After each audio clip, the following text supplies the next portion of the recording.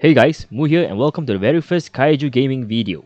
In this video, I'll just quickly run through the quests you need to complete in order to max out your farm upgrades, unlocking all 4 cultivating slots and 5 rows of the harvest box capacity. I'll split this video into 2 parts, covering the cultivating slots first and then the harvest box. The first cultivating slot is given to you when you unlock the farm feature.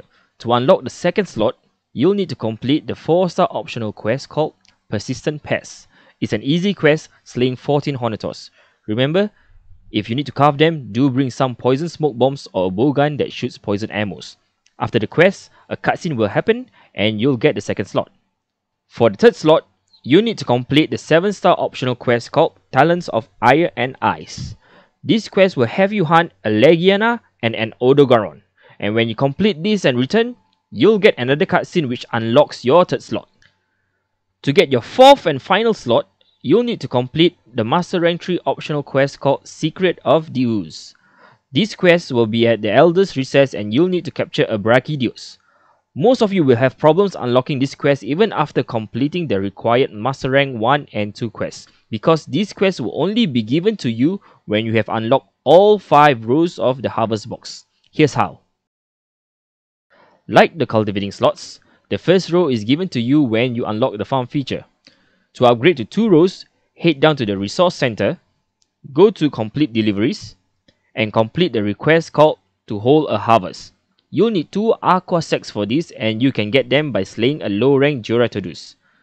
To upgrade your harvest box capacity to 3 rows, you'll need to complete the request called Your Storage Solution by delivering 1 torrent sack. You can get it by slaying a high rank Duratodus.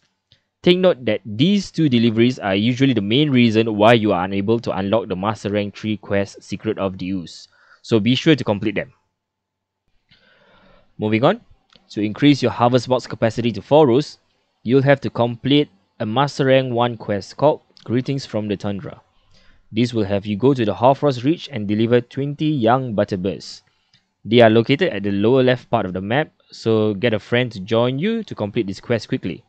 Once you're done, go talk to the sailor in Celiana and he'll give you a Master Rank 2 quest called Looking for That Glimmer. You'll be sent to the Elder's Recess to deliver 20 Gaia Embers. So same like the earlier quest, get a friend, start at the northwest camp and gather them from the Ember nodes to complete this quickly.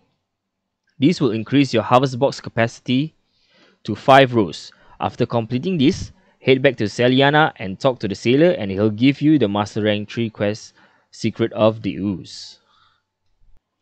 So that, my friends, is a quick guide on how to fully upgrade your farm. I really hope you guys enjoyed this video. Remember to hit the like and subscribe button. Do check out my streams over on Twitch happening on Wednesdays, Fridays and Saturdays. My Twitch link is in the description box down below.